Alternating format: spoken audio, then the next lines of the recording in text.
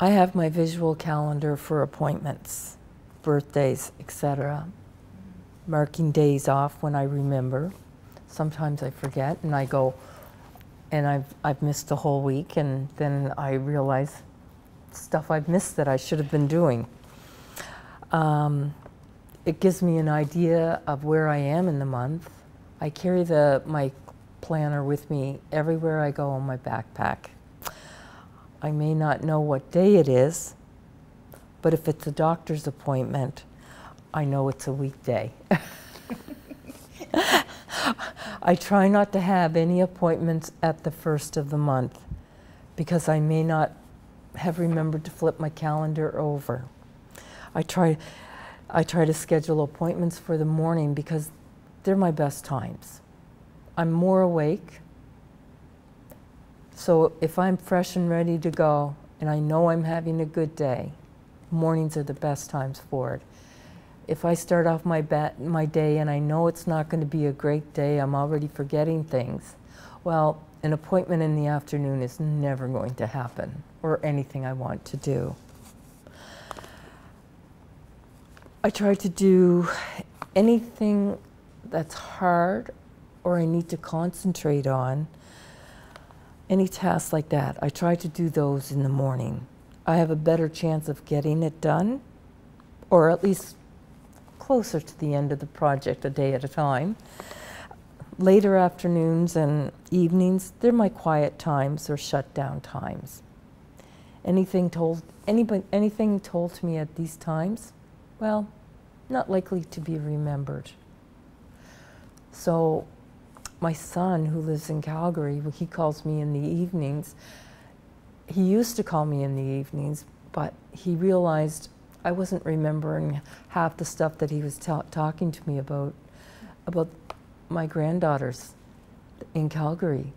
So he now calls me in the morning before he goes to work, on his way to work.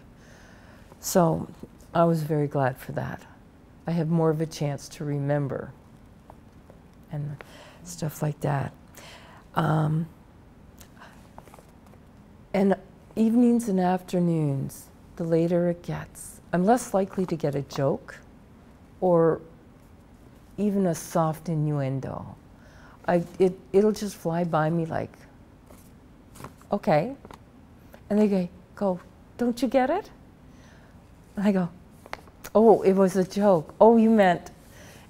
And I never really finished the sentence because I really didn't get it. And I just kind of fake laugh at them. When I have to go somewhere, well, I have to write down the bus route, the time, and the bus number. I often call 311 for the information, for the bus route operator, the transit operator, to help me. I need to sit at the front of the bus so I can see where I am, so I can know where to get off. I don't always hear the voiceover on the bus saying where the bus is stopping, because buses get loud and the voice, I just can't hear it. It's just other people are talking, I'm trying to think, the voiceover comes over and says next stop is, and many times I've skipped by my stop. Also, I sit at the front of the bus because if it's the end of the day and I'm coming back from somewhere, artful afternoons, I might fall asleep. I've visited Sackville a few times, Herring Cove other times.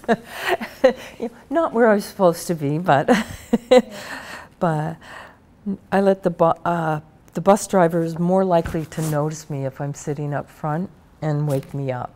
Yeah, I call it taking the scenic route. Yes, I take the scenic route a lot. I also have the Alzheimer memory card, which I often show to the bus driver when I'm trying to say where I'm going, and I forget what I'm trying to say. And I will just take it and show it to the bus driver, and he can read it and help me and just say, and they're very helpful, I find. Yeah, it saves on so much frustration. And have you seen the new ones? Yes, I can't. The new cards are really yes, nice. I had to actually take a taxi here today because the new bus route started, and even calling the operator, I just knew I was not going to make it on time. It was just too many things happening at the same time, and a brand new bus route from where I live. It was safer for me to take a taxi here and get here on time. So my card, I'm always using it, whether it's in a grocery store and that way I don't have to explain to people who do not know me and get sudden things about, oh God, this is going to be forever. She's got dementia. She's demented. I can just show it to the cashier, to a bus driver, to somebody, and they can read it. And it just says, I have a memory problem. Just give me a moment to get through it. And while they're reading it, it gives me a chance to collect my thoughts, and I can come around with something to say that's close to what I'm saying, what I really mean, where I want to go. Yeah, and the neatest thing is you can hold it in your hand. Nobody else sees it. See it. Yes. Yeah.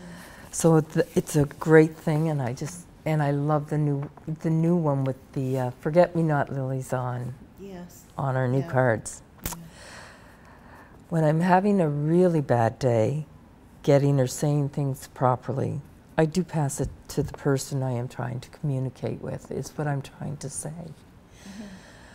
I also have a copy of my address with my daughter and son's phone number on it, and I have them both taped with packing tape so they don't deteriorate so fast when I have to ask people to call, or if I have to call my daughter to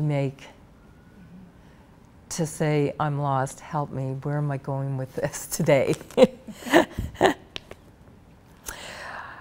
When I've been doing something that is very busy or very draining, brain drain, I need a day off to myself to recuperate.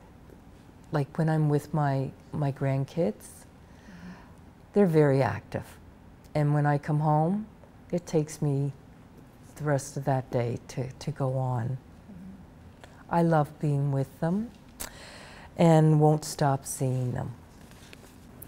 Well, you were talking about being on the bus, and I have to thank you for taking me that day and teaching me how to ride the bus and teaching me about 311. And you knew how to get around it. And it made it real for me, and it made the difference in my life because it gave me the freedom to ride on the bus. It gave me the confidence.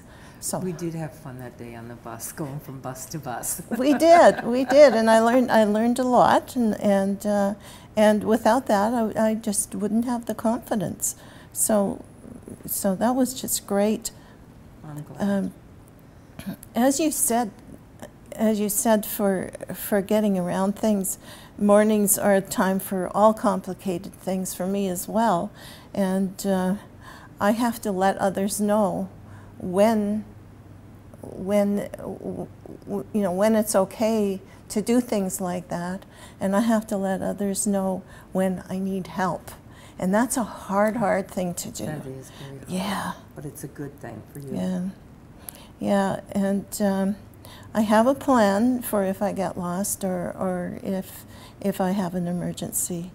And I need in my life to keep to a schedule as much as I can, keep in sync. The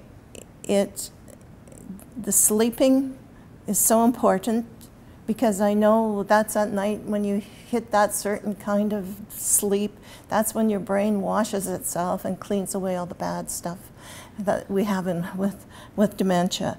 So I need to have things. I need to go to bed at a certain time. I need to eat properly, which sometimes doesn't happen, but it's my plan. I know that feeling very well. Yeah, and the exercise is really important, and interacting with other people. I'm really lucky because I live by myself and I have a dog. And walking the dog is something I must do. Whether it's rain or shine, I must get out, I must walk the dog. And in doing so, I meet really nice dog people. I call them dog people. They That's what I used to call them when when you took your dog out. Yeah, yeah. Well, it's really great because it gives me a social interaction, even because some days I don't want to get out too much if I'm having a foggy day, and it happens. I can still walk my dog, and I can say hi to people and use my voice, because I could be in the house all day without speaking, and that's not good. No, that's not good. Yeah. Yeah, so I also keep calendars. I keep a calendar in every room so that if somebody calls me and wants to do something, I can see, and I can see right away. I don't have to look for my phone. Where's my phone? Where's this? Where's that? What room am I? I take care of myself. And like you, I have to have a day's rest after having a very intensive activity, you know, with lots of people or with the kids or with anything like that. I need a down day just to get recentered. Yes. Yeah, yeah. That's really important. And if I ever get in a panic, I know I call my daughter and she'll help me out. Even though she's far away, she can help me out. It's great that we have family that we can, you know, some of our family can help us when we need them. Other people don't have that, and I feel bad for them. Yeah, yeah, and even with the distance, it's still doable. Mm-hmm. Yeah, and we have a closeness. And like you said about the internet, with that texting business, it's wonderful.